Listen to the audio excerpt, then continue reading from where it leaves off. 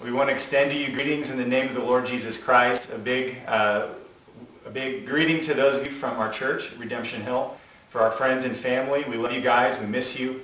And you can see my face. I wish I could see all of your faces. But we send you greetings this morning. I also want to say hello to some of our friends from afar, those who aren't part of our church on a week-to-week basis, but maybe friends from Kansas City or even farther away who are checking in this morning. We're thankful for your love and for your support. We want to say hello to you. And then I also want to just greet those of you who may not know us at all, but perhaps you're curious. Maybe you just stumbled across us online, or more likely than not, a friend of yours sent a link to you and invited you to watch our live stream this morning. We are praying for you today, and we hope that you will be pointed to Jesus Christ, and I hope someday we get a chance to meet. It is highly unusual for us, as you all know, I probably don't have to remind you of that, highly unusual for us to be at home on a Sunday morning and streaming a church service online. It seems right now in our nation and in our world that things are changing rapidly. They're changing seemingly on a minute-by-minute basis, and we're doing our best to adapt.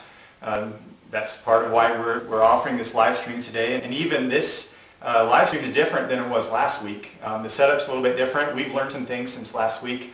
And also Carrie and Tally ended up pre-recording our music from home. That was just a better fit this time around. I'll be preaching live to you here in a little bit. But I want to just remind you before we begin worshiping something that doesn't change, something that is constant. And that is the fact that God is on his throne today, right now. He rules and he reigns in glory and in power. And secondly, we desperately need to behold him and to receive the truth of his word, to be fed by the truth of scriptures. And so even though the world around us is changing, our God is the same yesterday and today and forever. And I hope that your heart is eager like mine to worship him today and to receive from his truth. So with that, we're going to move into our time of musical worship this morning. I hope you will participate to the fullest. All right, well, good morning. Well, it actually isn't morning here. It's 5 o'clock in the evening at the time we're recording this, but it will be morning when you guys see it, and we'll be in our living room watching it with you and singing along with these worship songs. So I'm glad that even though we cannot be together as a church body in person, we can be together. We can unite our hearts together in worship to our great God this morning. And so I'm going to read from Psalm 95 to encourage us to focus our hearts upon our great King in worship. The psalmist writes, "O come, let us sing to the Lord. Let us make a joyful noise to the rock of our salvation. Let us come into his presence with thanksgiving. Let us make a joyful noise to him with songs of praise. For the Lord is a great God and a great King above all gods. In his hands are the depths of the earth. The heights of the mountains are his also. The sea is his, for he made it, and his hands formed the dry land. O come, let us worship and bow down. Let us kneel before the Lord our Maker, for he is our God, and we are the people of his pasture and the sheep of his hand."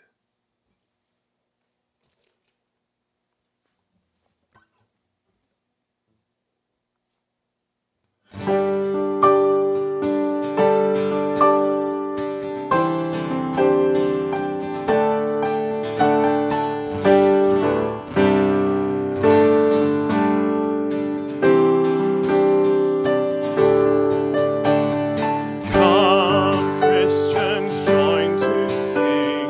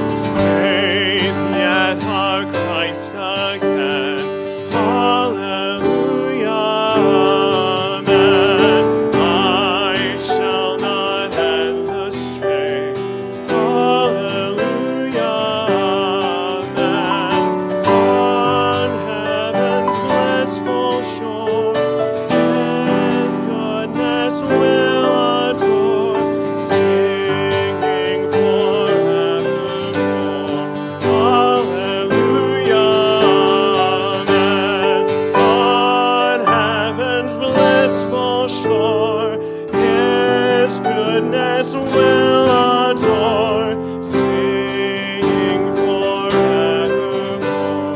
Hallelujah,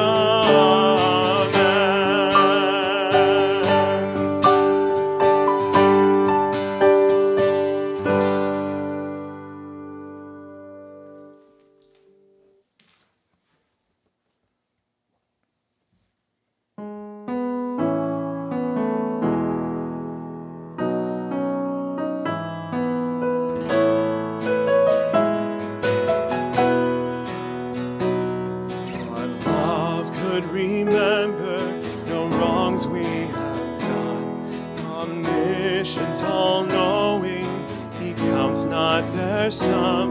Thrown into a sea without bottom or shore. Our sins, they are many, His mercy is more. Praise the Lord. His mercy is more,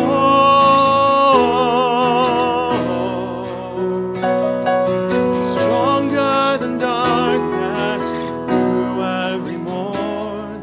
Our sins, they are many, His mercy is more.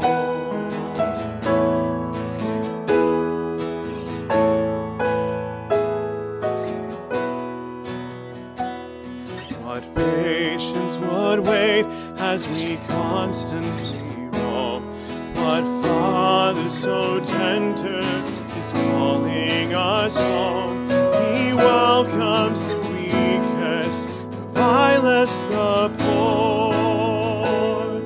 Our sins, they are many, His mercy is more. Praise the Lord.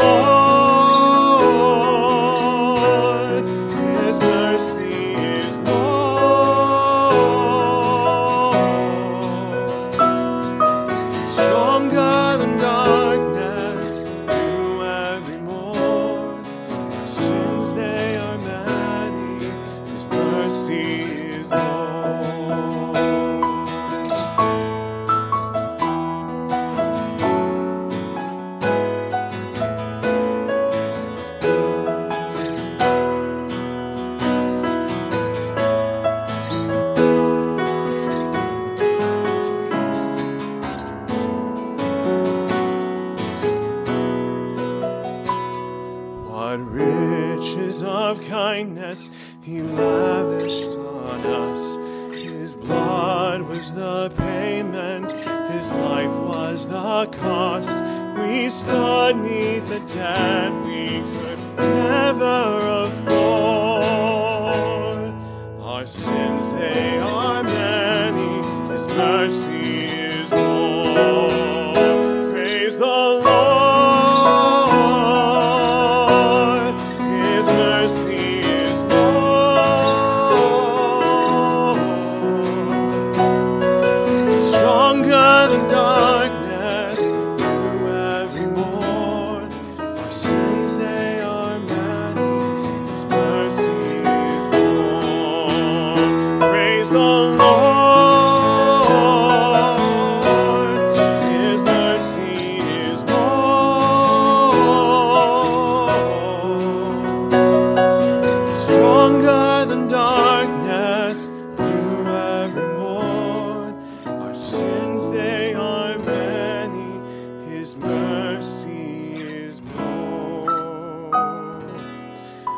Our sins, they are many, His mercy is more.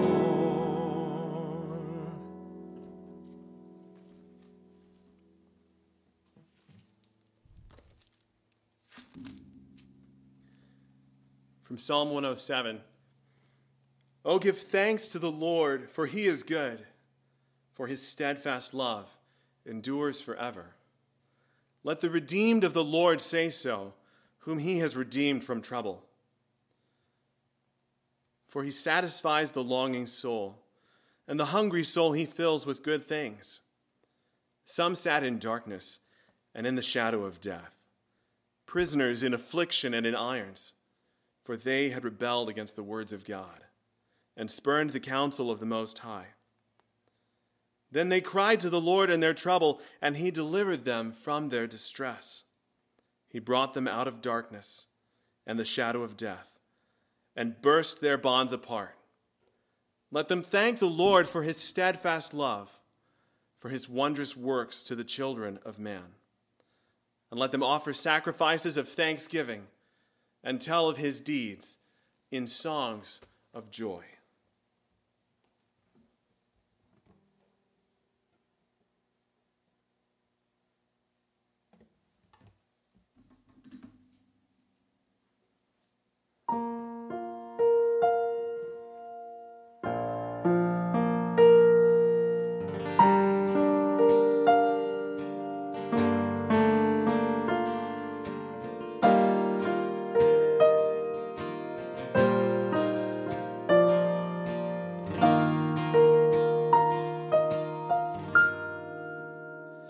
There is a fountain filled with blood drawn from Emmanuel's veins, and sinners plunged beneath that flood lose all their guilty stains.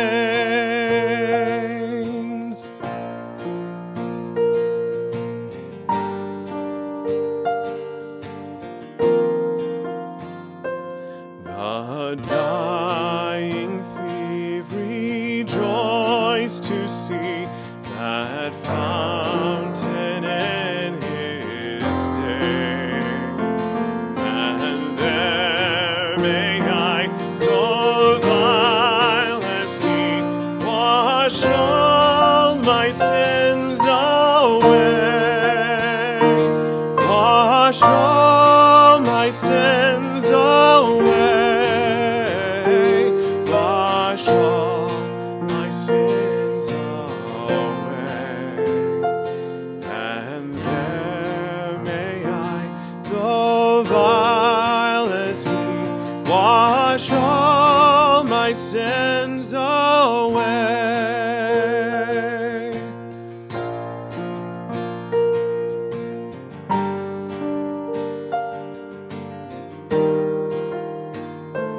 Their sins by faith I saw the stream, thy flowing wounds supply. Redeeming love has been my theme, and shall be till I die, and shall be till I die,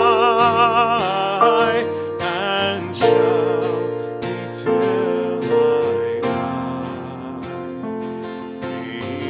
Redeeming love has been my theme, and shall be till I die.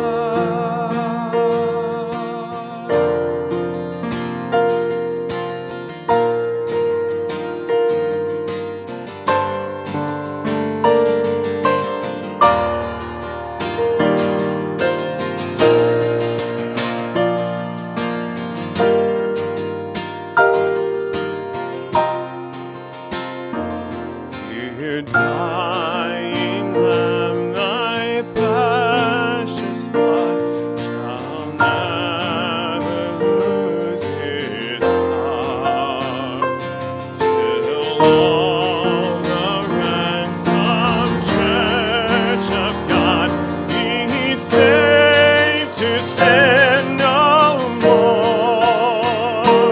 Be saved to sin no more.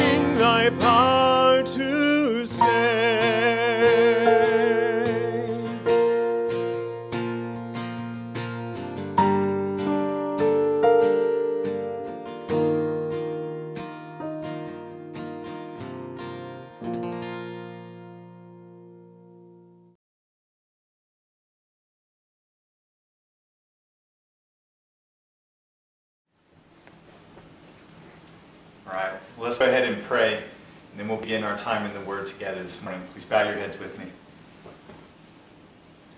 Lord Jesus, we are thankful today for your mercy. We're thankful for the fountain that can cleanse even the vilest of stains in us. And we want to pause this morning, Jesus, and just worship you and thank you for the incredible grace and love you have shown to us. And Lord, I pray that you would now enable us to respond to your grace in faith, with a submissive heart, with an eagerness to learn and to hear and to obey all that you would say to us. Lord Jesus, you are our Savior, and we bow before you also as our Master and our Lord. So speak to us now. I pray, Lord, that you would energize me with your Holy Spirit, and that you would take the words that are spoken, the word that is preached, and use it to affect people's hearts, to bring about change, and to bring about a deeper commitment to you. We pray, Lord, for all of this in Jesus' name. Amen. I'd like to invite you to turn in your Bibles this morning to James chapter 2. James chapter 2, and our text this morning is going to be verses 1 through 13. James chapter 2, verses 1 through 13. Pastor Kent Hughes writes this about the book of James. He says, James is preeminently a moral theologian. For him, what we do says far more about the authenticity of our faith than what we say we believe. In James's moral theology, God's message to us is that genuine faith is to affect everything that we do. It controls everything. In chapter 1, we saw that genuine faith controls how we respond to trials, that we count it all joy and we seek wisdom from God. Chapter 1 shows us how we should respond to temptation, that we should believe every good gift comes from God, and we should avoid the temptation, or the deception rather, that temptation offers. And it showed us how we should respond to the word, that we should be quick to hear, and that we should be doers. And now in chapter 2, we discover that faith in Christ should also control how we respond to other people. The people in James's day had a problem, and so do we. We are prone to use the world's measuring stick in assigning value to other people, and that's a problem. We are too often shaped by our culture rather than being shaped by the Word, and we tend to look at people from an earthly perspective rather than seeing them the way that God sees them.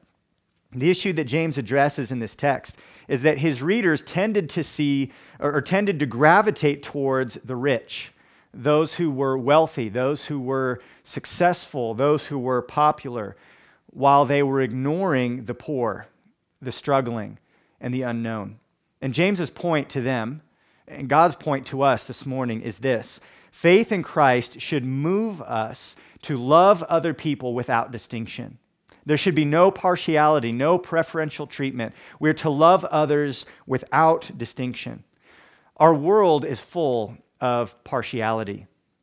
It's marked by bias. Many people display a sort of favoritism. But the church, the body of Christ, we are called to be different. The church is to be a counterculture. We are to weigh value differently, to show love without partiality. And James gives us three powerful arguments that strongly confront the sin of partiality within the church. And the first we find in verses 1 through 4, and it's this: showing partiality is incompatible with faith in Christ. Look in verses 1 through 4. My brothers, show no partiality as you hold the faith in our Lord Jesus Christ, the Lord of glory.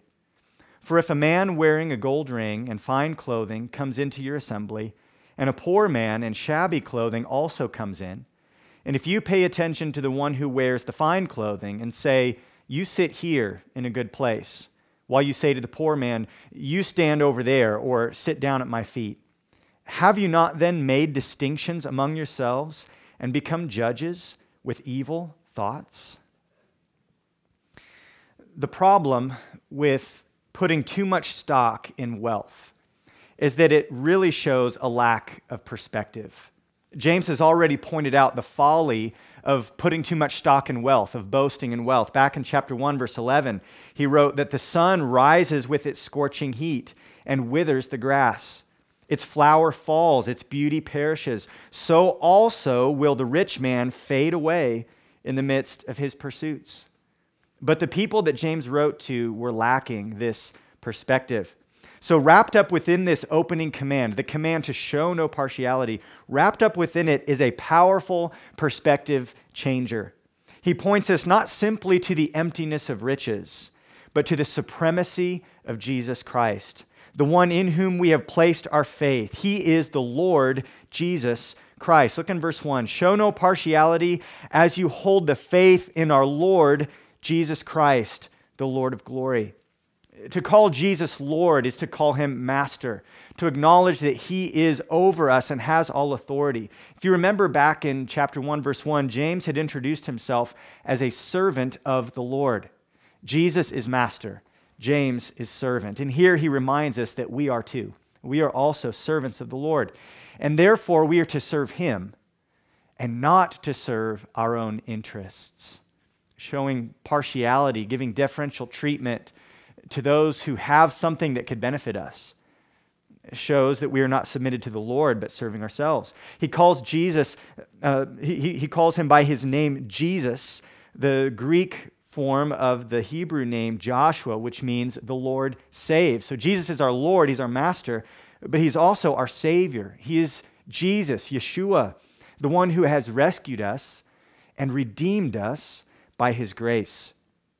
This reminds us that true spiritual riches are ours in Jesus Christ. 2 Corinthians 8:9 says, "For you know the grace of our Lord Jesus Christ, that though he was rich, yet for your sake he became poor, so that you by his poverty might become rich." You see, we are supposed to value what Christ has done for us, not to place value in what some mere man might potentially do for us. He calls him the Lord. He calls him Jesus. He also calls him the Christ. Jesus is the King. He's the one who was promised as the Son of David, the one who is destined to rule over the nations, the one who has ascended to the right hand of the Father. You see, Jesus is not just our Master. Jesus is Lord of all. He is the King. So how can we be impressed by the importance of some mere person who comes into our midst when the God-man, Jesus Christ, has called us into his kingdom? You see, James is giving us a different perspective here. We have faith in the Lord Jesus Christ. And not only does James remind us of the supremacy of Christ, but also of the splendor of Christ. He calls him the Lord of glory. And I love here how this majestic title, the Lord of glory, instantly contrasts with the trivial, empty value of human wealth in verse 2. At the end of verse 1, he calls him the Lord of glory. And then in verse 2, he says, "If a man wearing a gold ring and fine clothing comes into your assembly." That gold ring, that fine clothing, those symbols of wealth were a kind of glory, something that caught the eye of those who were present and impressed them. But should we really be impressed by that when we know who Jesus Christ is? If you're impressed by that, the only explanation can be that you have forgotten about Jesus and your perspective is off. You see, there's massive implications to holding the faith in our Lord Jesus Christ. If you claim to believe in him and you claim to belong to him, you claim to be in a saving relationship to Jesus Christ, then partiality is completely out of place. Why? Why is that? What does my treatment of others have to do with my faith in Jesus Christ? Everything. When you show partial treatment or preferential treatment to someone, and you ignore someone else who doesn't have anything to offer you, it reveals who you are really loyal to, and it reveals whose agenda you care most about. It shows that you think being friends with the wealthy will bring you certain benefits. It shows that you think being close to those who are successful may be perhaps a useful networking opportunity for your own career. It shows that you think being around those who are popular or beautiful or stylish will somehow increase your own social standing. You think that connecting with those who are academically accomplished will somehow add to your own credibility. But you think that being around those who you deem beneath you will somehow cost you, that it will drag you down, that it will cause you to miss out on something that is better. My friends, this is nothing more than a supreme concern for self. And this is incompatible with faith in Christ. The advancement of self is incompatible with advancing Christ's glory and being concerned first and foremost with his kingdom. The one who professes faith in Christ has, by definition, come to deny self and to proclaim highest loyalty to Christ. We have, by definition, nailed our agenda to the cross and submitted fully to the agenda of Jesus Christ, our Lord, to his priorities, to his will, to his kingdom. We care most about his purposes. There is no room for partiality in such a heart that has been gripped by faith in Jesus Christ. Verses 2 through 3 give us a hypothetical situation that James uses to show us what he's talking about, where this rich man comes in and the poor man comes in, and the rich man's invited to the place of prominence while the poor man is given the leftovers. And then he asks a pointed question in verse 4 that's aimed directly at our consciences. Look in verse 4. If that's what you do, if you're doing what we find in verses 2 through 3, he says in verse 4, have you not then made distinctions among yourselves and become judges with evil thoughts? You see, Christ is Lord, Master, and King, and he does not make such distinctions among us. So who do we think that we are to divide people up like that? James says that's sinful behavior. You've made these distinctions among yourselves, and that sort of behavior must be stopped. But he presses even deeper than our behavior, and he gets to the issue of the heart. He gets to our thoughts. He says, you've become judges with evil thoughts. When we make such distinctions, when we show partiality, it reveals this heart issue that we have a distorted perspective, that we have selfish motives, we have evil thoughts, like a judge who twists the law in order to benefit himself. We've become crooked and unjust. And this is wrong thinking that is underneath and behind that sort of wrong behavior.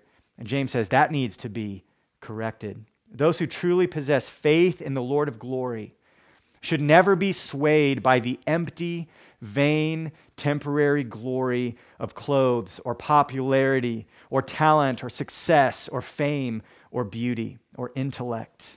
No, making distinctions among ourselves based on the measurements of the world does not display faith in the Lord Jesus Christ, the Lord of glory. It shows our thinking has become infected with the world's values and that we are concerned with self rather than Christ. Showing partiality, James says, is incompatible with genuine faith in Christ. That's why he commands us, show no partiality as you hold the faith in our Lord Jesus Christ, the Lord of glory. There's a second argument, though, that James gives us. Number 2, showing partiality is also contrary to the gospel of grace. This is what we find in verses 5 through 7. He says, listen, my beloved brothers, has not God chosen those who are poor in the world to be rich in faith and heirs of the kingdom, which he has promised to those who love him? But you have dishonored the poor man. Are not the rich the ones who oppress you and the ones who drag you into court? Are they not the ones who blaspheme the honorable name by which you were called? Showing partiality, James says, is contrary to the gospel of grace. Verse 1 is the command, don't show partiality. Verses 2 through 3 give us a negative example of that. Verse 4 accuses our conscience. And now verse 5 begins James's argument. He's reasoning with us, trying to get us to think correctly. James is ready to convince you, in other words, if you don't agree that showing partiality is wrong. James says that if you give preferential treatment to some, then we're actually behaving in the exact opposite of the God who saved us.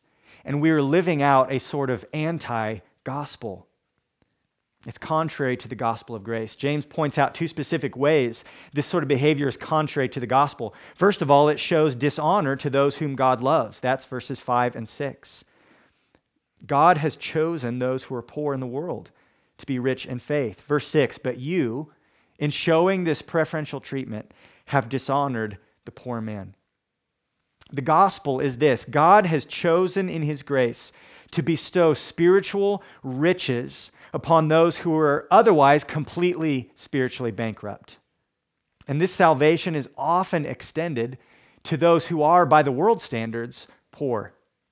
The grace of the gospel is not that we can somehow pay the fee to get in the door to God's kingdom. No, God finds us. He seeks us. He calls us, chooses us, and then lavishes upon us the riches of his grace. And so Paul can say in 2 Corinthians 9:15, "Thanks be to God for his indescribable gift." You see, the Lord of glory delights to show his glory by saving people who most painfully feel their own need. 1 Corinthians 1:27 puts it this way: God chose what is foolish in the world to shame the wise. God chose what is weak in the world to shame the strong. God chose what is low and despised in the world, even things that are not, to bring to nothing things that are, so that no human being might boast in the presence of God. You see, God loves needy people. God saves needy people. And spiritually speaking, that's all of us. It's all of us. For us to discriminate against the poor or those who seem to have little to offer us, that's to ignore the fact that God has not treated us that way. We had nothing to offer him, and we were absolutely bankrupt spiritually and morally. In showing partiality, we are failing to extend to others the grace that we have received. Rather than reflecting his love, we are dishonoring the very ones that God has chosen to love and bestow honor upon. Scripture tells us that in the church, in Christ, there is no Jew, no Greek, no slave, no free, no male, no female. We are one in Christ, and we stand on equal footing at the cross. The gospel is the great equalizer. It raises each of us up to new identity in Christ. No one is lowered to achieve this equality. All who trust in Christ are lifted up as a new creation and made heirs with Christ. We are now children of the King, and this is an incredible honor to be chosen by grace, to be an heir of God's grace. God forbid that we would ever dishonor those whom he has honored by pouring out his grace on them. This is contrary to the gospel because it dishonors those whom God has shown love to and grace to and shown honor to. But also it shows disloyalty to the kingdom of God. This is his point in verses 6 and 7. He says, "You've dishonored the poor man. Are not the rich the ones who oppress you and the ones who drag you into court? Are they not the ones who blaspheme the honorable name by which you were called?" James reminds his readers that these rich people they admired so much, that they were fawning over, that they were the ones who were causing so many problems for the body of Christ. All of the yous in verses 6 through 7, when he says you, those are all plural in the Greek language, meaning that it's not an individual person that's been mistreated, but collectively as a group, the church had suffered at the hands of the rich.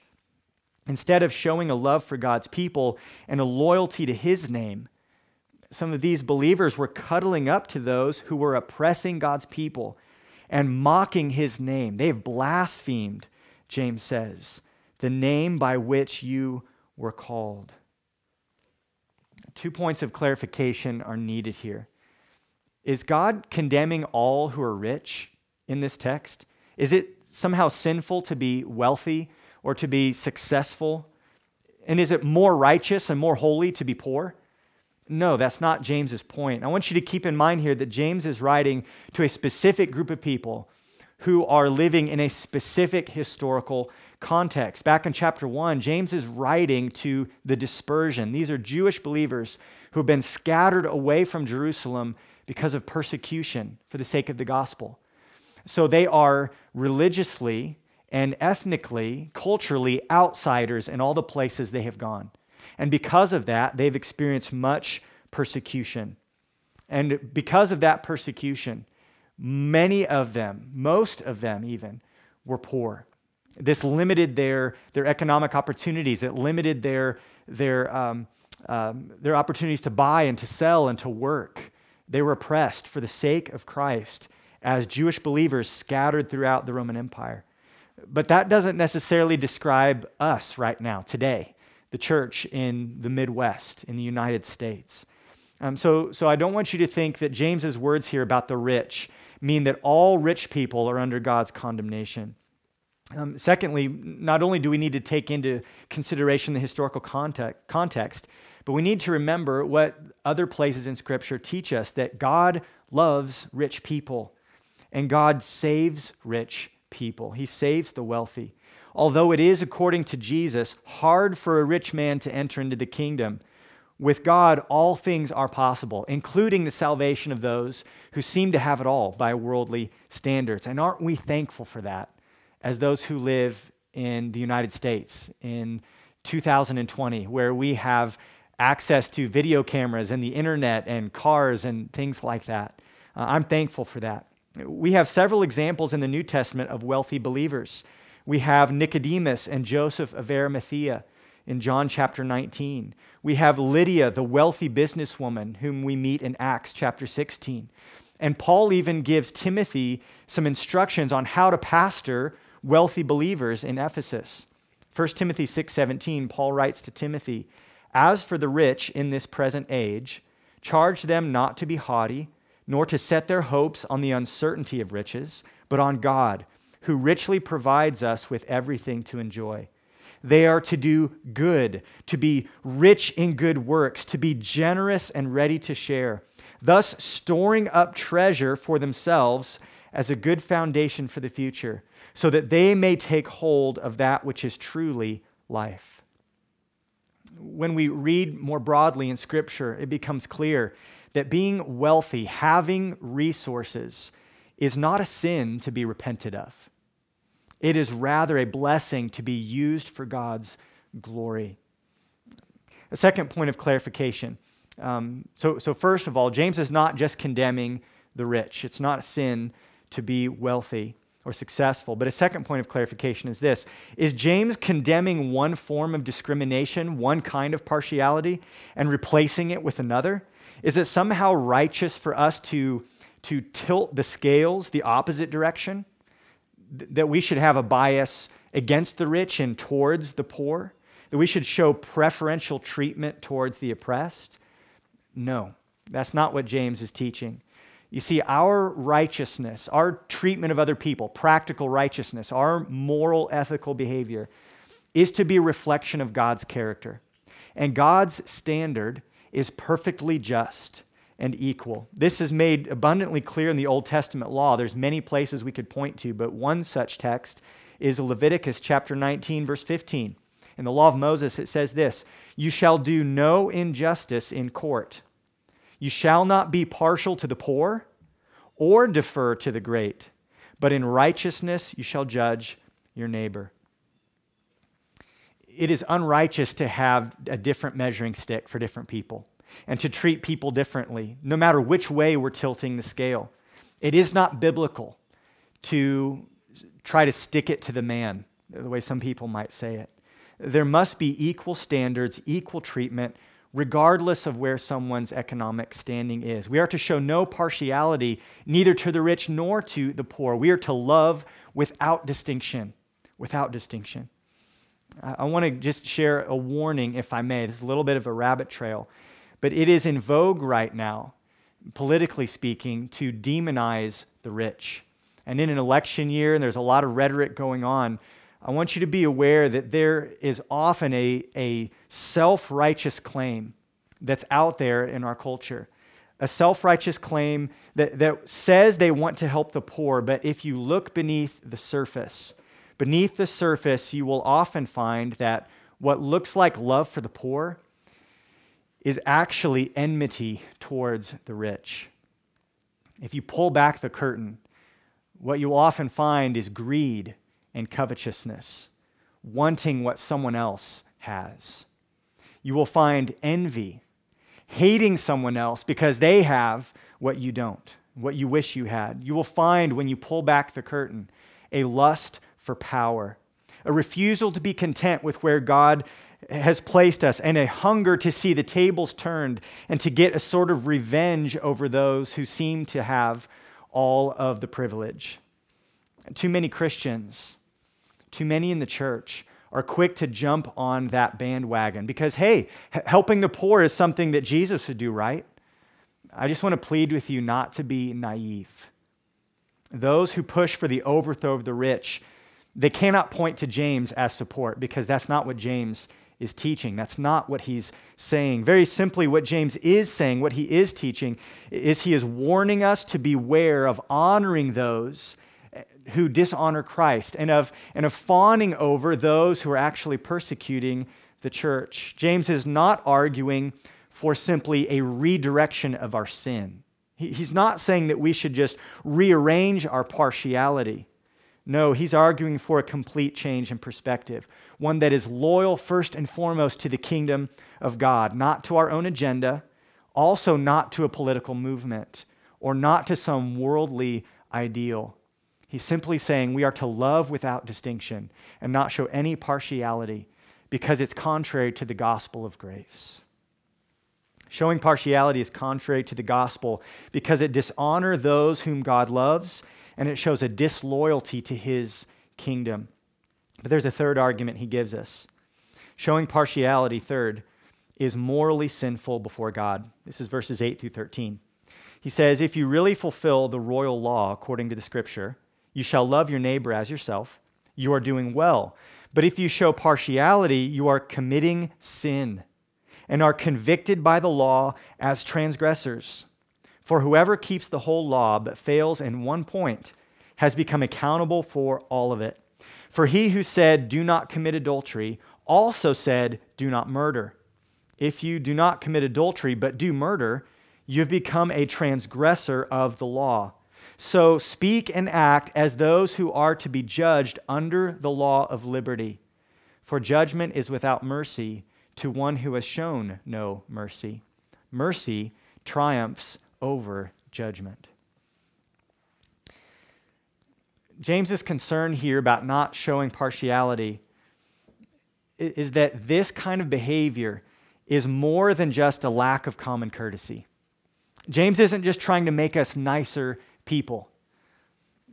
Showing partiality is a violation of God's holy law, and it is therefore sin, and it is therefore serious because it leads to judgment.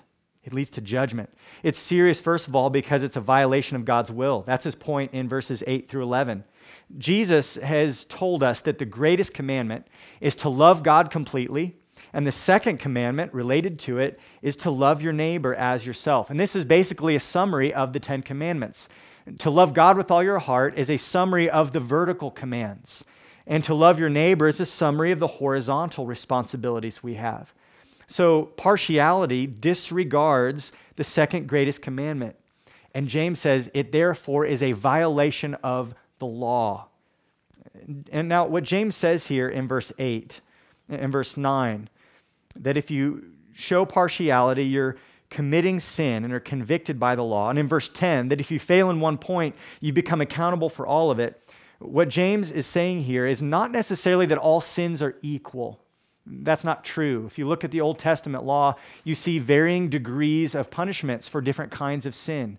God's justice is always in measure with our sins. His point is not that all sins are equal. His point is that if you break one part of the law, then what are you? You're a lawbreaker. That's what you are. If you transgress, to use the words of verse 9, then you are a transgressor. And you are therefore accountable as a breaker of the law, as a transgressor of the law.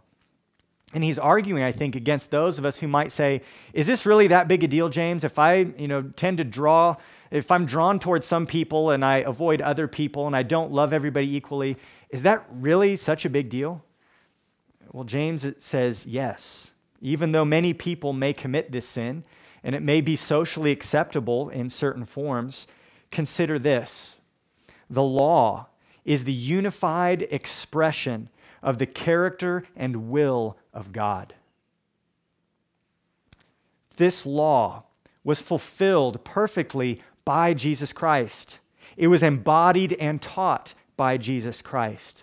And so James calls it in verse 8 the royal law. It's the law of our King, Jesus Christ. And to disregard the law is to disregard Christ. It's to disregard the one who speaks through the law. Notice verse 11. He says, "He who said, 'Do not commit adultery,' also said, 'Do not murder.'" When we violate any part of the law, when we disregard the law, we are disregarding the one who gave us the law. And that's a big deal. There is no selective obedience to Christ. It's all or nothing. Showing partiality is wrong. It is sin. And it's a disregarding of Jesus Christ. But secondly, it's serious because it invites God's judgment. It invites God's judgment. Verses 12 through 13. "So speak and act as those who are to be judged under the law of liberty. For judgment is without mercy to one who has shown no mercy. Mercy triumphs over judgment." James warns us that preferential treatment, showing partiality, this kind of bias, it has consequences. Verse 10 tells us that as lawbreakers, we are accountable. And verse 12 urges us to respond to this truth, to let everything we say and do be done with the knowledge that we are going to stand before the judge one day.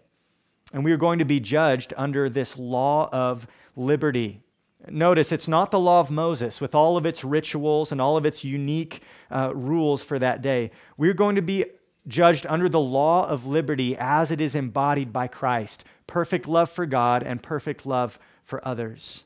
And the one who fulfilled this law is going to be the one who stands to judge us by this law.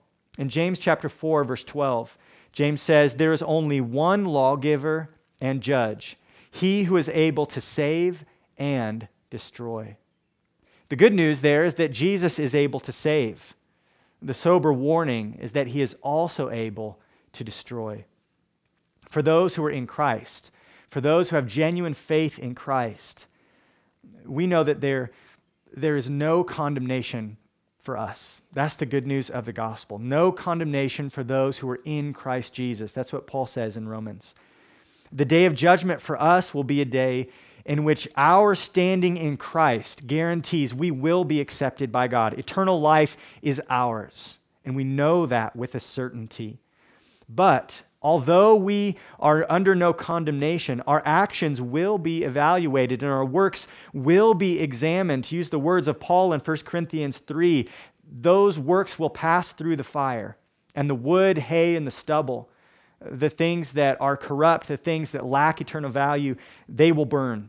But the good works will remain, the gold and the silver and the precious stones. 2 Corinthians 5 verse 10 says, "We all must appear before the judgment seat of Christ, so that each one may receive what is due for what he has done in the body, whether good or evil." There is a reward coming for those who are believers that is related to our good works as Christians here in this life. And our behavior needs to be marked by a realization that that day is coming. But for some, this day of judgment will reveal something very sobering. It will reveal that they never knew Christ. That it will reveal that they are not in Him. They have not been reconciled to God through faith in the death and resurrection of His Son. And so they are therefore under condemnation. A life that is characterized by partiality. A lifelong practice of discrimination. A life that proves to be self-serving and refuses to show mercy to others. That is evidence, James says, of a person who is spiritually dead, a person who is separated from God, a person who is still in their sins. And there will be no mercy for such people on the day of judgment. James is touching here on a theme that he will expand throughout the rest of chapter 2, that good works always flow from genuine salvation, from true faith, saving faith. Judgment will be without mercy to those who have shown no mercy. Why? Because they are giving evidence that they have never repented of their sin and they've never received the mercy that God extends to sinners through Christ. If they had received this mercy, then they would have shown it to others. But mercy will triumph over judgment, verse 13, in this sense. when we stand before the judge on the last day, if our lives were marked by showing mercy towards others, compassion towards others, love without discrimination towards others, then that will demonstrate, it will be the proof that we have indeed already received God's saving mercy. Jesus said this in the Sermon on the Mount, Matthew chapter 5, verse 7, "Blessed are the merciful, for they shall receive mercy." We have no fear of judgment in this case. Mercy triumphs. So let me ask you, as you read this text and as you're listening to my words this morning, evaluate your life for a moment. Do you tend to show favor to some and ignore others? Maybe it's not a financial thing for you. Maybe you don't care if somebody's wealthy or not, but perhaps you are impressed by external appearances. You gravitate towards those who dress like you and act like you, who seem to be in the same social stratus that you are. You know, in our culture, we tend to put a premium on appearance and physical attractiveness. Maybe you're the kind of person who gravitates towards those who were popular and outgoing, and you avoid those that are difficult to talk to. Or maybe you're the kind of person who gravitates towards the quiet and intellectual types, the people who think like you and maybe enjoy the same sorts of books or hobbies that you do. Maybe you're the kind of person who feels a little uncomfortable around people that are different. They're of a different ethnicity or a different generation than you are, from a different background. Maybe they have a different culture. James tells us not to show partiality in the church. We are to love without distinction and to give no special treatment to anyone, but to welcome all equally. To show partiality is incompatible, friends, with faith in Christ. It is contrary to the gospel of grace that we have received, and it is morally wrong before God. I want to add one precaution for some of you who perhaps may feel discriminated against. Maybe this sermon and this text is bringing up painful memories and real experiences that you've had at the hands of others who have not treated you rightly. Maybe it's because of the color of your skin. Maybe it's because of your age. Maybe it's because of how you educate your kids or your politics or your culture. But you feel that other people have mistreated you and they have shown partiality. I want to urge you, please be careful this morning to guard your heart against any sort of resentment or bitterness towards other people. Guard your heart against hypocrisy and returning partiality in kind. I want to remind you of the story that Jesus told in Matthew chapter 18. There was a servant who owed the king an insurmountable sum. And he came before him when the time was come when the debt was to be paid, and he asked for mercy. And the king bestowed mercy upon him. He forgave the debt. And that servant, as he left, crossed paths with a fellow servant who owed him a much smaller sum. And the man refused to show mercy to his fellow servant. Jesus says that this wicked servant was condemned and thrown in prison to be punished for his gross hypocrisy. Let me encourage you, friend, if you've been discriminated against, if people have not treated you rightly, do not allow resentment or bitterness to fester in your heart. Consider the mercy and the love and the grace that you have received from God through Jesus Christ, if you're a believer. And in light of that, let me encourage you to extend that same mercy and that forgiveness to others. Reflect the grace of the gospel to them, and don't allow your heart to be shackled by bitterness or resentment. My friends, let me just remind us in closing, we are all spiritually bankrupt apart from Christ. All of us had nothing to offer him. But God has chosen the poor of this world, you and me, to be rich in faith and heirs of the kingdom. He has lavished upon all who believe the riches of his grace in Christ Jesus. May we each endeavor to follow his example, to live out our faith in harmony with the gospel, in obedience to his royal law. May God be glorified as we extend to others the same mercy that we have received, as we seek to love them all without distinction. Heavenly Father, thank you for your word. I thank you for the way it encourages us as it reminds us of your grace. It reminds us of the mercy that we have in you. And I thank you also, God, for the grace of conviction, that your Spirit is so faithful to gently expose those areas of sin in our hearts that need to change. Lord, we know that the thrust of this text is not just dealing with behavior, but dealing with the heart behind that behavior. I pray, God, that today, through the preaching of your word, that you would do real work in our hearts, that your Spirit would change us, that we would reflect more faithfully the grace and the mercy and the love that we find in the gospel, the grace and mercy and love that so many of us have received. I ask, God, that you would make our church a good example of impartial love, of grace that is shown without distinction to all. And God, I want to pray for any who are listening right now who have yet to receive the saving grace of the gospel. Perhaps today they're realizing that they are spiritually bankrupt apart from you, and they need something that only you can provide. I pray that, Lord, today they would understand that there's nothing they can come and offer to somehow earn this grace. There's nothing they can do to somehow earn salvation or accomplish it on their own. They need simply to come as beggars with empty hands, trusting your promise that you will save all who look to the cross in faith. I pray that today you would awaken them to their need and fix their eyes upon our Lord Jesus Christ, the Lord of glory, who has fulfilled the law, who has died to pay the penalty for sin, and who has raised again to secure salvation for all who will believe in him. Lord, let your gospel go far and wide today and take root in the hearts of those who need to know you. We pray, God, that you'd be glorified this morning in all of this, and we pray in Jesus' name. Amen. Amen. Well, before we let you go this morning, just a couple of things. First of all, today is a bittersweet day because it would have been the last Sunday for a very special family in our church. Many of you know Caleb and Amanda Bucher and their children. You know little Clara and Graham and Jane. And the Buchers have been with us really since day one. They were part of our original church planting team. And they are going to be moving this week to Olathe. And Caleb has a job there. He works at Garmin. And they just bought a home there, and they're going to be moving and getting involved in at Countryside at our sending church.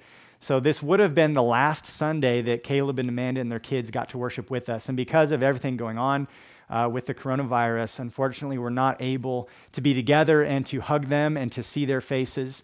But we do want to just publicly say thank you to Caleb and Amanda. They have served behind the scenes so faithfully. They have weekly been a part of our worship here, and it's not going to be the same with them gone. We love them. We will miss them. Caleb and Amanda, we thank you, and we pray God's blessing on you as you guys transition away from Redemption Hill and back to Countryside. You will always be considered family and friends here, and maybe we'll get to see you once in a while. You can always come back and visit if you want. But publicly, speaking on behalf of the church, we want to thank you for the many ways you have served, and we wish you God's best as you transition away. So if you're watching at home this morning, maybe send Caleb or Amanda a text if you got their number. Tell them thank you. Tell them you love them, and be praying for them as they make the transition back to Olathe.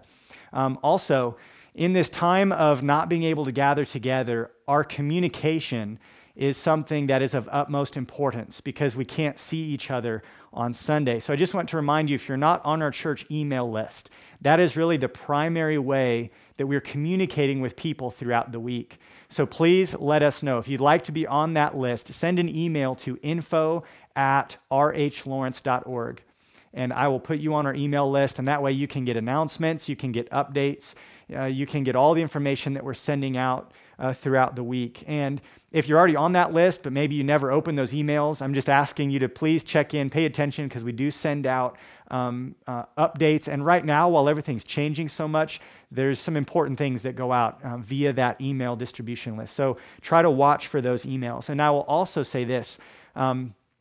we are very aware that there may be needs and challenges to some in the body during this time. I've spoken with all of our deacons and our small group leaders, and what we're attempting to do is try to touch base with everyone in the church once every week or two. So hopefully you'll be hearing from a deacon or a small group leader at some point.